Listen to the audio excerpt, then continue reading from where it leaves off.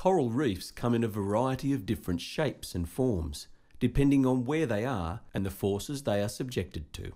Fringing reefs grow around continental islands, and sometimes along the mainland.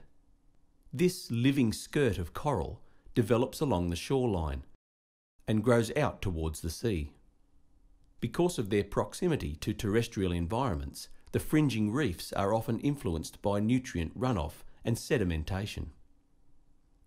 They are home to an amazing variety of species that are resilient to these conditions and can have a higher diversity than offshore reefs. Typically, gardens of large algae and soft corals dominate these communities. Over time, fringing reefs around volcanic islands may become coral atolls. They surround the edge of the island, and as the volcano sinks, the corals continue to grow towards the surface, forming a ring of reef around a central lagoon.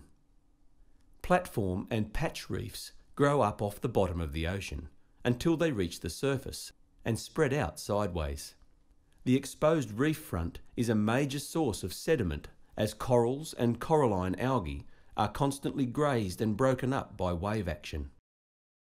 This sediment fills in the reef structure growing behind. Delicate branching corals and coral heads often characterise the sheltered waters of the back reef.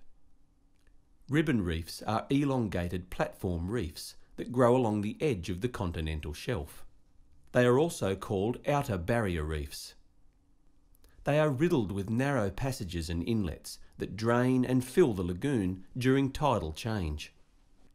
A number of these distinct formations run along the northern Great Barrier Reef of Australia.